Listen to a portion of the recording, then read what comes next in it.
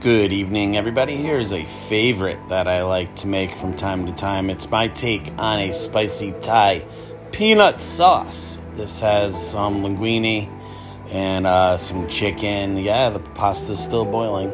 Let's fry up some chicken here and a little salt and pepper action, of course, always with anything in the pan.